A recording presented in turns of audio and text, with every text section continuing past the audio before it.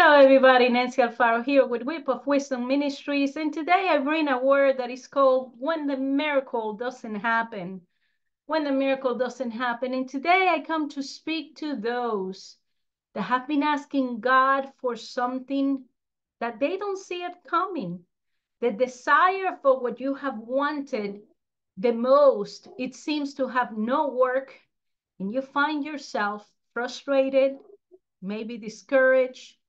Maybe your faith is wavering because you don't see the hand of God moving in your favor.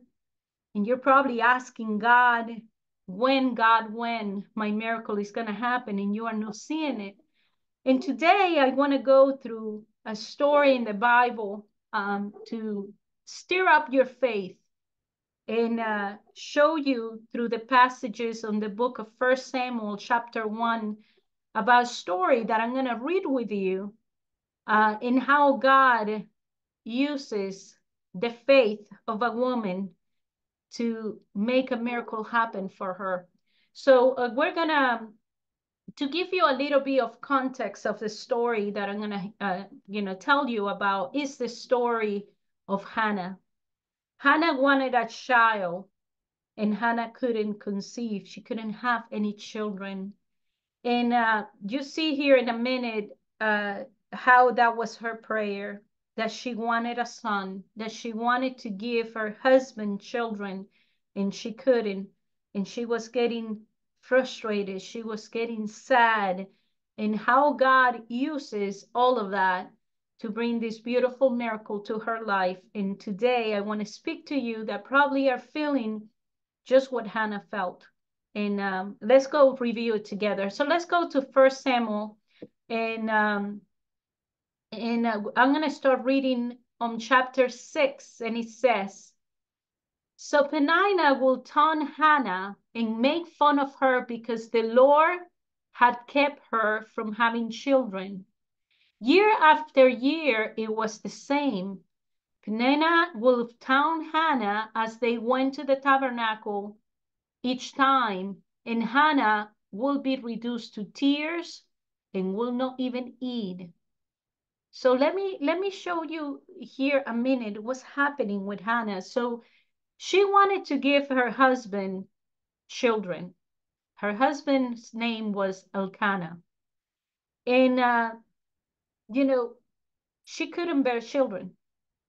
And there was another wife that kind of has, the name was Penina or Penina, and sorry about the pronunciation, but Penina she had children.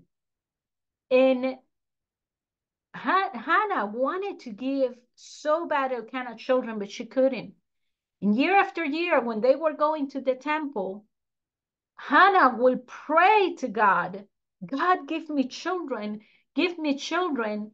And this Penina, this other woman, will make fun of her, will taunt her, will humiliate her. It will say, look, you cannot have any children.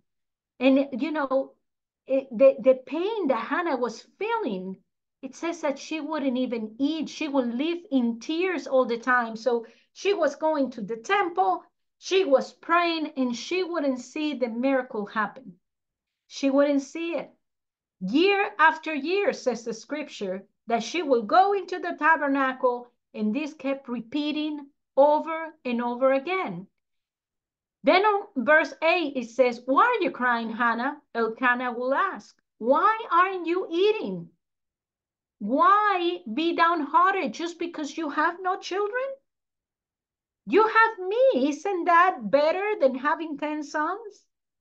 And beloved, I don't know about you, but there's things in your heart that you want it to happen. And sometimes you find people to tell you, well, if you cannot have that, don't you see you have all these other blessings? But inside your heart, like Hannah, she wanted the children. It's not that she didn't want Elkanah. If she wanted to have a son. And that was her deepest prayer, was that. And maybe you have a prayer that you have been waiting on God for years and you don't see it. You don't see the miracle happening. And other people maybe around you with the best intentions are telling you, abort the dream, abort the prayer. Don't you have other children? Don't you have a good job? Don't you have a good husband? Don't you see all the other blessings? But inside of you, you are like, but God, you know what I need. So I want to speak to you tonight, to you that are feeling like your dream have been forgotten, or maybe you feel like God is not hearing your prayer because you don't see the answer of it.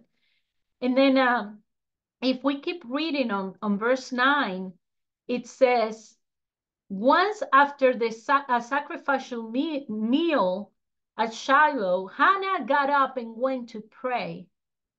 Eli, the priest, was sitting at his customary place beside the entrance of the tabernacle. And we see, right, that again, Hannah's greatest desire was to give Elkanah children. She will come to pray. She will have a Penina that will mock her. And imagine the burden of that. And I wonder how many times the enemy have used somebody close to you. Maybe somebody like Penina coming to you, mocking you. Or the enemy is, speaking to your ear and saying, the miracle is not coming. God is not going to heal you. You are not going to have a happy marriage. You are not going to have that promotion. You will never see the hand of God showing, mocking you and taunting you. And, we rebuke the spirit of Penina that may be coming to you in doing this to you to frustrate you. Now, let's keep reading on. In 1 Samuel 1:10 through 17, then it says, Hannah was in deep anguish, crying bitterly as she prayed to the Lord. And she made this vow, O Lord of heaven armies, if you will look upon my sorrow and answer my prayer and give me a son, then I will give him back to you. He will be yours for his entire lifetime. And as a sign that he been dedicated to the Lord, his hair will never be cut. So what happened? Hannah goes to the temple and she makes a vow with the Lord. And she says, God, if you give me the son, I will give it back to you. And then we keep reading right on verse 12. It says, as she was praying to the Lord, Eli watched her. It says, seeing her lips moving, but hearing no sound, he thought she has been drinking. He says, must you come here drunk? He demanded. Throw away your wine. Oh, no, sir, she replied. I haven't been drinking wine or anything stronger, but I'm very discouraged. And I was pouring out my heart to the Lord. Don't think I am a wicked woman, for I have been praying out of great anguish and sorrow. In that case, Eli say, go in peace. May the son of Israel grant the request you have asked of him. My beloved, I'm here to remind you that there is a time that God has for whatever you're asking for. There are prayers that are taking time to be fulfilled. And we see in here, the rabbis explain that the reason why Elkanah had another wife was because she was already married for 10 years without having children. And that tradition will say that if you couldn't bear children after 10 years, you could get married and get a second wife, so that way you can multiply. So having children was seen as a blessing from God, and not having children was seen as a curse. So now you understand that Hannah was praying. The Bible says year after year. And we know by the tradition, by the culture, at least 10 years. And it says that Penina had more children. So it was definitely more than 10 years that she was praying every year, praying, not seeing the miracle happening, right? But something happened, and I'm going to show you here during this prayer of Hannah. What did Hannah do Like one thing that Hannah did is she took the problem and she brought it to God. But something happened on this prayer, and I'm going to show you in a second. During this prayer, she was to the point that they thought she was drunk. I think she had an encounter with the Holy Spirit, because it said there was no, and this is me just thinking about, right? She's there and she's like, there's no sound coming out. But she's to the point that she have given her heart out to the Lord. It says, I'm naked in front of God. I have been crying my eyes out. It's a moment where this was not just a simple prayer, but a prayer of desperation that Hannah had, a prayer of leaving it all out, God, and no moving from here until you do something for me. And you see that powerful prayer that she does with all her heart. She was fully committed to what she was praying, to the point that she bowed to God and he said, I'm gonna give me a son, I'll give him back to you. This is a woman with a purpose. This is a woman that knows how to enter in the prayer room. This is a woman that knows how to knock in heaven's door. This is a woman that knows how to plead with God and ask God for what her faith was stir up and say, God, you are the only one that can give me what I don't have. Now, we see in 1 Samuel 1:5, it says, and though he loved Hannah, he will give her only one choice portion because the Lord had given her no children. Other versions, it says that God closed her womb. He didn't allow her to bear children. Now, when you read that verse, you understand that the reason why Hannah was not having children is because God didn't allow her to have children. But you also see, and I'm here to give you hope, that when God shuts a door, there's something happened. There is a miracle that is getting created. And I have no doubt that Samuel was born right at the time where he needed to for a special purpose. He needed to be born at a precise moment in history.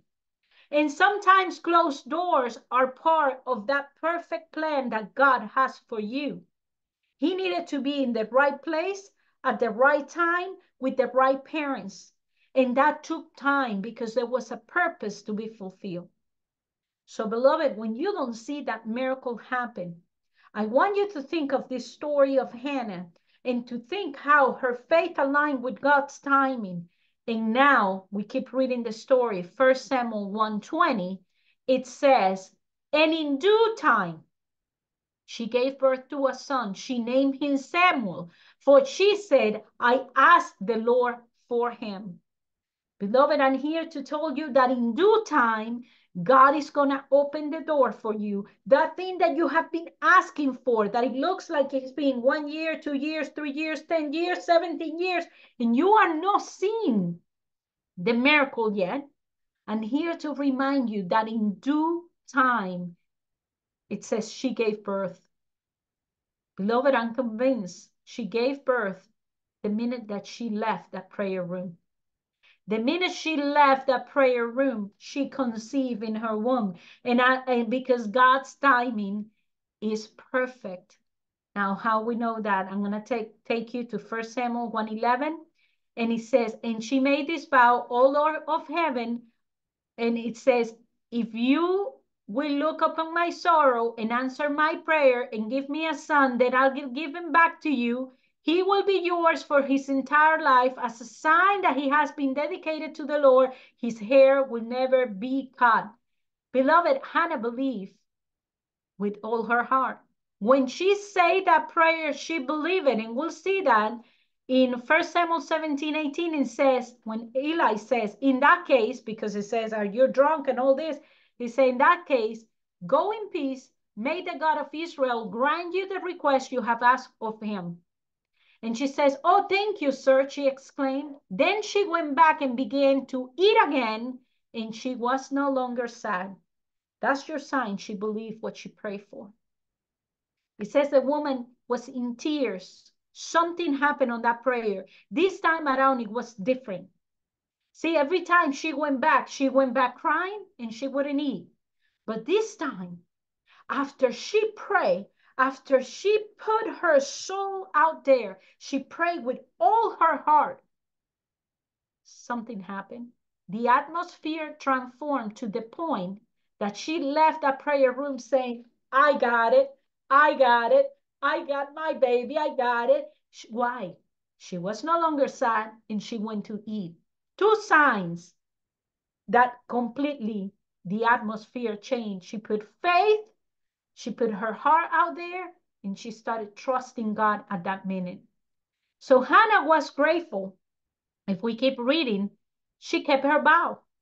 In 1 Samuel 1:25 through 28, it said, after sacrificing the bull, they brought the boy to Eli. Sir, do you remember me? Hannah asked.